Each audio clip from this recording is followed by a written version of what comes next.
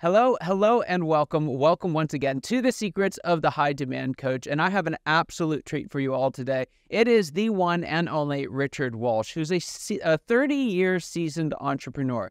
He's the best-selling author of Escape the Owner Prison, The Contractor's New Way to Scale, Regain Control, and Fast-Track Growth While Loving Life. He's also a speaker, a podcast host, a husband and father of 6 children, a U.S. Marine, champion boxer, black belt, and internationally recognized, you have not heard this before on the show, I promise, steel sculptor. All of these things. It's awesome. There's some stories in there, I know, Richard. His experience lies in combining both the strategic and the tactical. He's able to deliver immediate problem-solving results in the tactical, along with strategic long-term implementation of systematization and scalability. Richard shares his secrets and strategies that bring rapid and lasting results to the companies he works with. And he's here with us today. Well, Richard, welcome to the show. So excited to have you here. Loved the book, Escape the Owner Prison. A couple of questions on this. First, I want to start, you kind of start the book with your story. And being a builder, 2008, 2009 was not a great time to be a builder, right? For a lot of folks, it was really difficult season. A lot of industries, but builders really had it very, very hard during that time. And you kind of recount some of that story ultimately with your business you having to make the decision to close your business. And there's this question that I get a lot, particularly when times are challenging, because the opposite is true, but we like to take credit for it instead. But folks will say the market closed my business. Right. And I'm wondering for you, what role does the market play? Because it does play some kind of role in all of this. But what role does the owner and leaders of the business play in the ultimate closing of a business? That's a great question, Scott, because all 0809 was, that collapse was just, the knife just went into the right spot, right? It's like I was already wounded. I'm laying on the battlefield. I'm going to check out anyways. They just sped the death. That's all it did. So what it did was it exposed all the things I didn't do in my business, meaning the business things. I'm out making money. I'm out front. I'm being published. I'm on TV. I'm award-winning. I'm internationally recognized. I'm making all this cool stuff. But you can't keep pushing stuff to the left of your desk thinking it's going to do it itself. Okay. So all that collapse did was, and maybe this would happen 5 years later if it didn't happen, but it just exposed all the weaknesses, your house of cards, if you will. Yeah. And how has that changed both your own approach to entrepreneurism and the way that you coach and consult with entrepreneurs?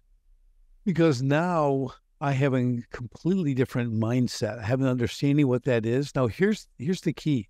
All that stuff I didn't do you think I just didn't do it because I had time? I didn't have time? I did it because I didn't want to do it.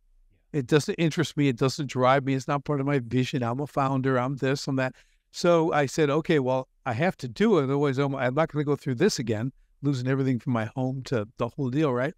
So I said, well, how do you do that? And that's what I really figured out. How do you actually be able to truly automate, delegate, and eliminate? How can I really automate things? How can I delegate things properly so someone else can do this? How do I build a business that can support that structure, especially from the beginning? That's the challenge, right? Because most of us start with nothing. Yeah. And that's the challenge. So you want to do that. But if you have no plan to do that, well, you're never going to reach. Yeah.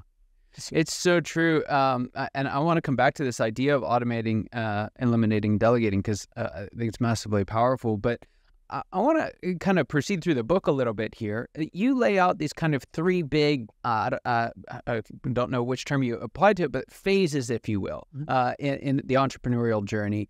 I'm wondering if you could just very quickly run us through what those 3 are and how do we know which one we're in? Yes, it's basically this simple. It's 1 million, 5 million, 10 million. We'll break it down really simple, right? So I always tell people in business, to me, and what I've shown, the easiest thing to do in business is make money. Everything else, that's hard. And we love what we do, right? We're happy to sell it. We'll go out, we'll do it, we'll make money because that's the greatest scorecard we've got in the beginning. We can watch the increase in dollars means we're doing well, right? In our minds.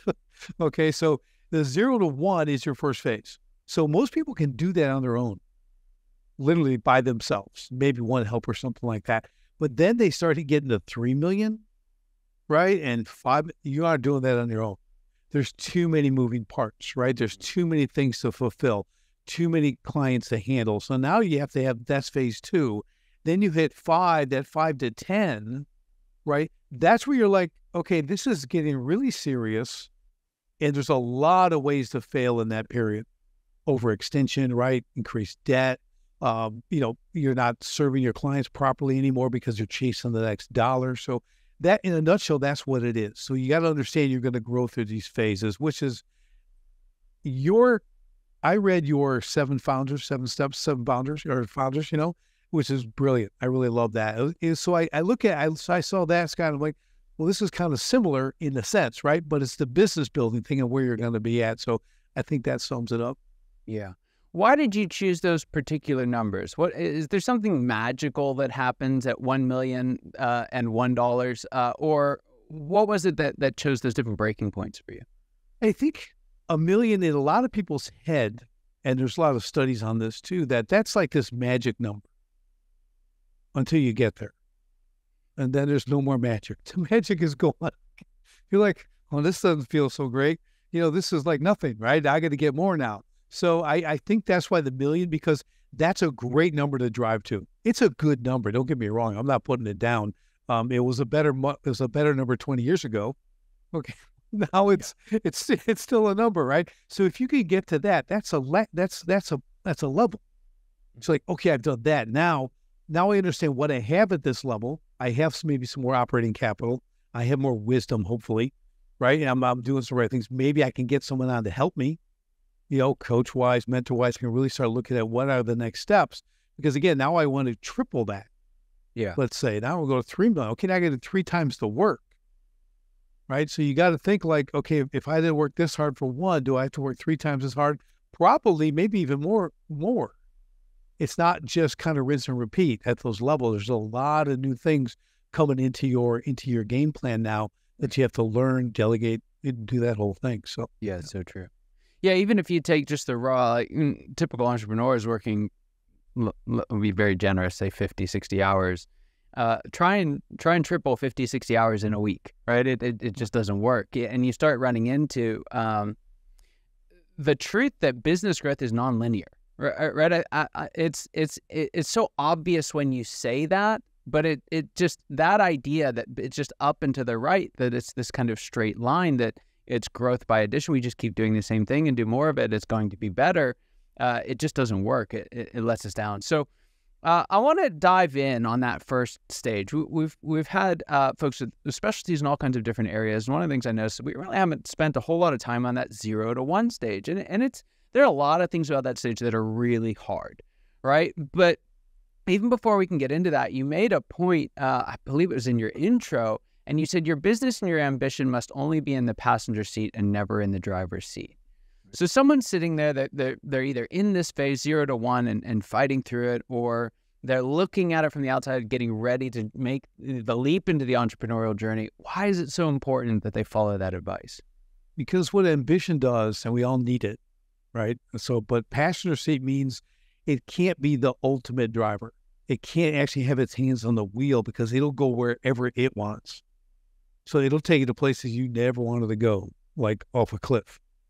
Okay, so you got to be really, really careful. So ambition is a trait that we want because we have to drive forward. I also equated to, in the beginning, it's called ignorance on fire. Okay, and it gets you really far. I mean, you can run and you're nuts about your thing. You're super passionate, but fires usually go out, right? So we have to be careful. But ambition's a fire that doesn't go out. It'll drive you. What you end up doing is it destroys everything outside of your business, all the people you connect with, all your relationships, your family.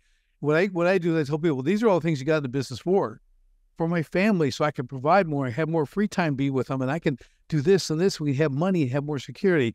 And that first year, 2 years, at 0 to 1 million, you sacrifice all of that because ambition's driving. Yeah. You don't have a plan to actually make that happen. You don't know what that really looks like because you may have never done a business. Right. So you don't understand the dedication and what it's going to pull from you to make it happen. That's why. Yeah. And that's a really interesting point. It brings me to my next question, and that is around your idea that you should start. I think it's Covey who really made famous "Begin with the end in mind," and this idea that you posit in the book is defining your exit strategy before you begin. And one of the questions that I had about that is it an exit strategy that's important, or is it a long-term goal that you have clarity on that's important? I think it's a combination. That's a good way to put it, Scott. The reason for the exit strategy is so it gives you a roadmap. The exit strategy actually creates your roadmap for business, because you go out, okay, I want to do this for 10 years. I want to exit for X amount of dollars. Okay, sounds cool. Everyone usually puts the wrong number. They're going to exit for it. So they don't understand what it takes to build that number. But whatever it is, now you reverse engineer. And they work it all the way back. So you say, okay, I want to work 10 years. I want to exit for a $20 million exit. Okay, great. So what does that look like? What do I have to do in the business to make that happen? What's the time frames, everything else? But also, okay, I'm humming along. I'm making a 6 figures or a 7-figure salary now. I'm making $1 million a year. Doing really well, right? And everything's starting to get, but when I sell and I get that 20 million, I also lose $1 million a year, right? So what do I have to do? It's part of the exit. Oh, I'll start acquiring assets to create passive income to replace that million. So I do that with my active business income. Now, all that's part of the plan. I also know when to hire my first person and second person and third person. I know at what phase I'll be in the business because I use that exit strategy for that. So it's way beyond being a goal. Yeah. It is a goal. We get it. But what I want it to be is a business filter. So when the shiny object comes floating in front of you, for another opportunity, because now you're making some money and you can invest in another part of the business or whatever, you run that through the exit strategy filter. Does it get me closer to my exit sooner? Yeah. Or does it detract from it? If it detracts, it's a hard no. Makes it simple. Yeah. You mentioned this as well, but one of the things I've found is, particularly for those who this is their first time, which for a lot of entrepreneurs it is, or at least the first successful time through this stage, they're just wildly off on their valuation. How do you help folks to kind of keep their eye on that, but also know when it's time to adjust either up or down to make sure that that number stays relevant? Yeah, I think what we do a thing called strategic vision, and we make it a vision-driven business. I'm gonna give the super high, fast level of this, but what it is everyone knows where they're going, what the goal is, but it's only you futurecast that, but it's only 18 to 24 months. So you have things in the 18, 24 months that you're not doing now you want to achieve, right? So as you're moving closer and people are achieving that, that's a short enough time period, because even like projecting 5 years now, too much changes. There's no way you can do that. But 18 to 24 months, you can pretty much hit that. Then you tweak it and you readjust. That's when you're readjusting, because you understand the whole company's moving towards the same thing. So it's way easier to see what's happening, and you can make those adjustments because everyone understands the adjustments needed, right? So you developed a business, you created a business and a vision to drive by. So the need for change is very clear. It's not subtle. It doesn't creep up on you. Right. You see exactly where you're going. You're able to make those adaptations. Yeah. So, Richard, in your book, you outline a number of just really, really helpful points around the numbers and sales, and just anyone who's anywhere near this stage, I highly recommend it. But I want to go to kind of your very last set of points coming out of this phase, if you will, and that's the idea whether or not you're ready for the next phase. Like, are you ready to scale up? What are some signs that we know, hey, we're ready to really kind of crank up the gas on this thing? And alternatively, what are some signs to say, hey, it's not a great idea? There's cracks in the foundation that need to be fixed first. Yeah, I would say one of the big ones that, I was missing, of course, myself, was if someone leaves your company today, or I don't care what the reason, they're millionaires, they're gone, how quickly can you put someone in that position to have them up to speed? Can you do it in 7 days? And can they run? If they can't do that, and I mean any position in your company, you should not be scaling. Hands down. You haven't systemized things. Remember, we put people into systems, not systems into people. So if you have the incredible office manager who's absolutely spectacular, does everything for you, reads your mind, the whole thing, right? And she checks out on Tuesday, you're in trouble, Or they start making demands where now you're a hostage. You don't want to be a hostage. You don't want to create a hostage situation with your employees.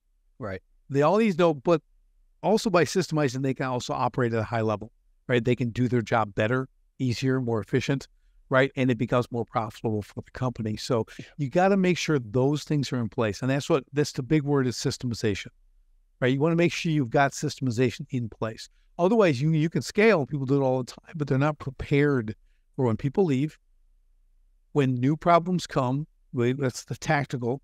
These little fires are flaring up everywhere, and now you spend all your time running around putting those out. Yeah. And it's only going to get worse as you try to scale. So that's one of your big indicators. You really need to understand, I think a second one, Scott, would be actually who's on your team. Are they bought into the complete vision going forward? Are they coming for a paycheck? Mm-hmm. What kind of business have you created? We help companies, and literally people take pay cuts to come work for the company because the vision is so clear and they want to work in this culture. That's how we change business culture. That strategic vision is how we change the culture. So you get to, and this is hard as an entrepreneur, especially in the beginning, you have to think about the big picture.